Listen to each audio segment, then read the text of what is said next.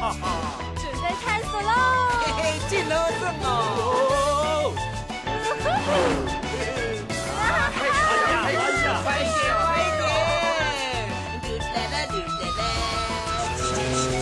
哎，小心有冰山！下课花路米喽！哎，谢谢。我现在望远镜要看哪里啊？我记得报道上说那个位置是介于狮子座跟巨蟹座之间。狮子座跟巨蟹座是吧？对，好。来。哎，那我现在要往左还是往右啊？左右，你好歹问我东西南北吧，你这可不可靠啊？都没概念呢。喂，你们在关心哦？小钟，我跟你讲，最近啊，报纸上面有说，有一颗叫做鹿林彗星的，现在非常接近地球，是观赏的最佳时机。所以呢，如果你这次没有看到的话，下辈子吧啊！你要不要加入我们呢？可是要排我后面。哎呀，是啦，我已经安排好要去那个鹿林天文台，用台湾最大的望远镜来看鹿林彗星啊。鹿林，那不就是发现鹿林彗星那个天文台 ？Bingo！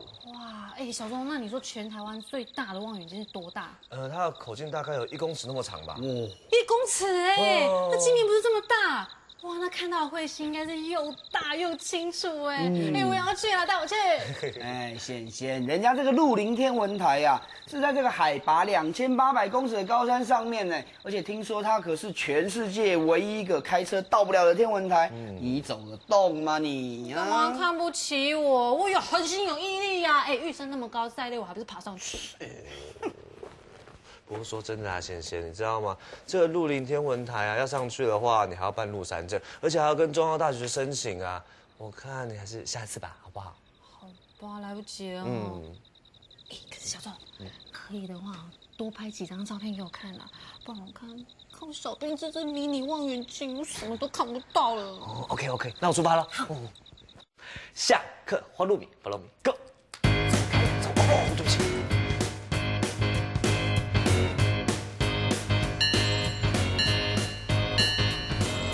是他家警察小队检查哨。上次我跟辉哥、小兵谢贤去爬玉山的时候，就是在这边办入山证的啦。不过这次我不是要去爬玉山，我是要去鹿林前山，因为他们有台湾最大的天文台鹿林天文台，而且他们发现了台湾第一个发现的彗星哦。想要知道这个台湾最大的天文台为什么要盖在鹿林山上吗？想要知道台湾人是怎么发现彗星的吗？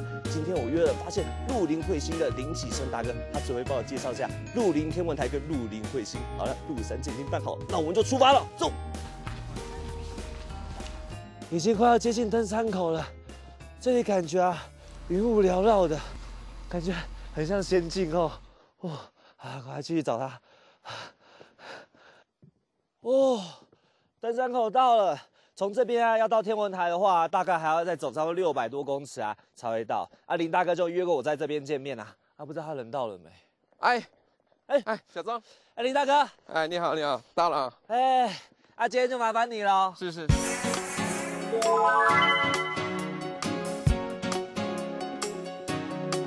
大哥，那我有问题想要先问你就是我知道，就是山上光害是比较少的嘛，对不对？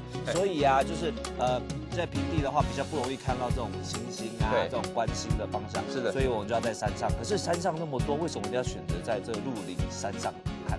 是这样我们这天文台大概2800公尺左右的高度嘛那这个高度就是远离一般的那个云海。有时候朋友到山上会看到云海嘛，我们这个是大多数是在云海之上，然后这个高度够，然后第二个就是说光害少。这个光害的话，平地很严重，那我们这边就比较少，那星星就会很多。那像这样子的话，这山上都很高你们这样器材都是自己背上去的吧？对，那都是自己背哦。对，有的时候常常要背。那以前在建这个天文台的时候，有很多那个器材或者说一些东西都是要靠我们原住民的朋友背上去的。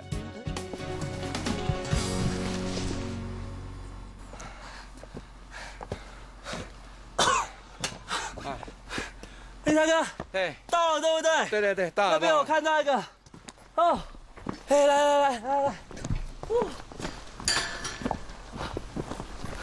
你看，国立中央大学天文所鹿林天文台，对，标高2862公尺，是，终于累死了。到了，那进去就是了嘛。对，我们先到里面休息吧，休息一下吧。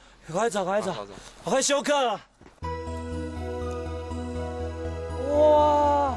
林大哥，我发现这里跟我爬的玉山顶峰感觉不一样哎。像玉山顶峰，它的占地面积都很小，是它这边腹地面积很大哎，而且还盖了很多房子哎吼。对，我们这每一个房子看到里面都有一个小望远镜，跟大的都有。真的假的？对，每一个房子都有哦。告诉你，我们这里总共有7台望远镜哈，那分别是鹿林1公尺的望远镜，然后鹿林40公分发现彗星的望远镜，还有多美眼星计划总共有50公分有4台，然后还有发射线的巡天计划有1台，总共7台。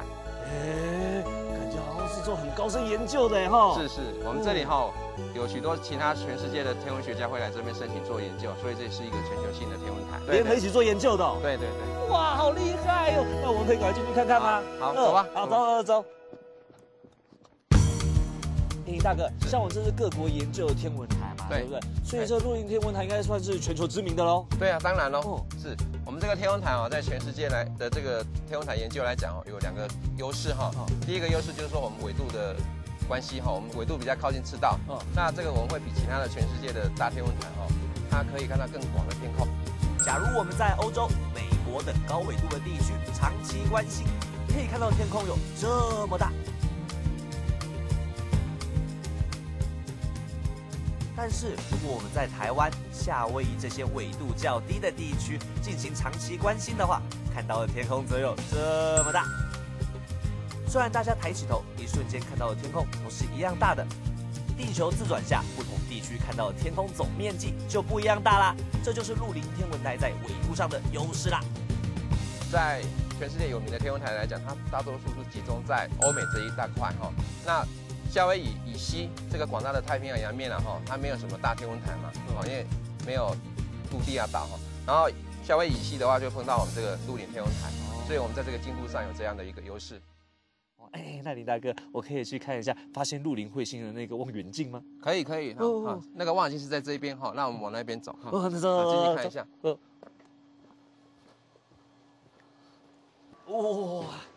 小周。就是这一台是我们鹿林远端遥控的望远镜，然后是发现彗星。远端遥控望远镜是。那林大哥，你是说可以跟像那个电视遥控器一样，这样远端这样控制电视哦？是类似的就是说你在家里你只要有电脑然后透过那个网络到我们这部电脑然后就可以操控这个望远镜。我们只要在上面点一个星星然后就可以把望远镜指向那个星星做观测的活动像这样子。所以从网上的话就可以这样控电脑，然后就可以。它在动。对啊，现在就是它把它扫到我们要指定到的那个星星的位置。所以你这样点你想要点哪一颗星星，它就会去追踪。对，去追踪那颗星星就对了，因为它自己知道那个星星的位置在哪里。是，有点像这个有点像那个瞄准器那个指标，就是它正在追踪那个方向。对，所以望远镜指的方向就是现在的方向，然后像现在我看慢慢的已经指到那个星星了。快到了。然后望远镜它就会继续跟踪那个星星。那像这样子的话，我是在家里就可以直接连上这边就可以控制吗？还是需要申请？要经过申请就是我们每年大概12月的时候跟7月、6月的时候会有2个季节的申请时间，然后你可以写一个你要看什么天体或研究什么天体，写一个计划案到我们天文所那只要经过所上老师的核准，然后你就到时候有机会用这个望远镜来拍星星。所以说林大哥，现在申请这种企划案，大概都是博士研究生在申请，对不对？也不是那个大学生也可以来申请那像2006年3月的时候，就是我们有一个广州的同学高3学生而已，他叫叶贤士同学，然后就申请了一个我们鹿林巡天计划，就是路时的部分，意外的发现这个鹿林彗星。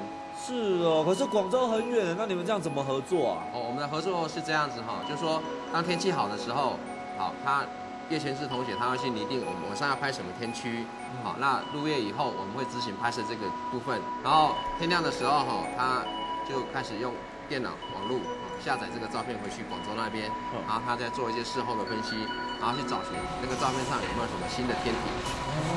是这样子那这样来讲的话，到底这个鹿林彗星到底是你发现还是他发现？基本上就是我们共同发现，就是所谓2位发现者这样。